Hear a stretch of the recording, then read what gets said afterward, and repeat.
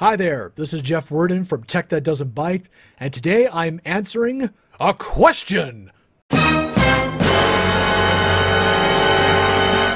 Jeff, I got a question about GoldWave, and I hope you could offer some advice on it. Recently, I am studying vocabulary for an English exam. A friend of mine passed me a lot of vocabulary MP3s, and each of the MP3s has a fixed pattern. First they read the vocabulary, then pause for 1 second, then followed by a detailed explanation of that vocabulary, around 3 to 5 seconds, then pause for 1 second again. The cycle keeps repeating in this pattern.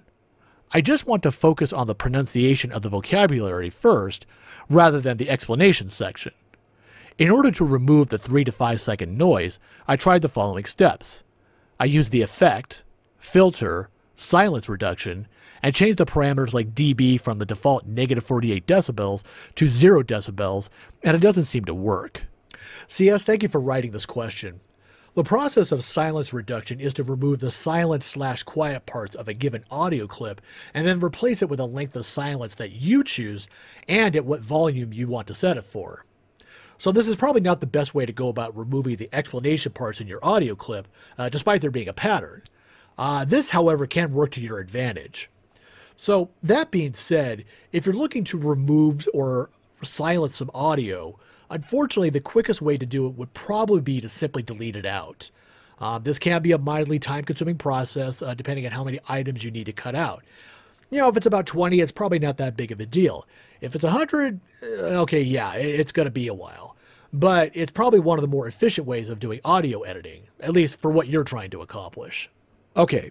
So if you're looking to remove the explanation bigger parts, you can just highlight and delete them. But for you, you want to just hear the words, but not sporadically, I would imagine. So let's do this. Let's set each of the words 1 second apart from each other. Now, it doesn't have to be 1 second. It can be 2 seconds, 5 seconds, whatever works for you. But for our sake, we'll just do 1 second apart. So what I suggest is that first you create a new 1 second file. So you click New up here, and then select 1 second, all right? And you hit OK.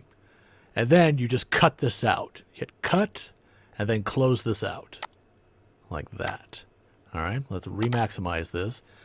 And then what you're going to do is you are going to replace the explanation part of it. So you're going to highlight from the end of the first word to the beginning of the second word, basically highlighting this section here, and then you can click on Replace. Now, if you want to be more efficient about this, you can press Control-R. So I'll do that, and then you just keep going and doing it. Lather, rinse, and repeat, and you are essentially finished. And there you go. And then when you play it, Control-A, you get this. Tech That Doesn't Byte. CS, I hope this answers your question, or at least makes the process of what you want to do more efficient so that it isn't a big time-consuming effort. I definitely encourage you to play around with some other possibilities within GoldWave, but if it's one thing I've learned, especially when it comes to audio and video editing, sometimes you just have to sit and do the work to accomplish what you want done, and there isn't always a quick and easy way to do it. It is what it is. Anyways, thank you again for writing to us. Please do like and subscribe to Tech That Doesn't Byte here on YouTube and your favorite podcast app. Along with that, please come and visit techthatdoesn'tbyte.com, where you can learn more about me and Simon, see how awesome we are, and see all the other tech reviews and questions we've answered. Thank you for joining us. Have a great one. We hope you enjoyed today's episode. Please like and subscribe to Tech That Doesn't Byte, and be sure to click on the notifications button so you'll know when we update this channel. Also, come and check out our website at techthatdoesn'tbyte.com. Have a great day.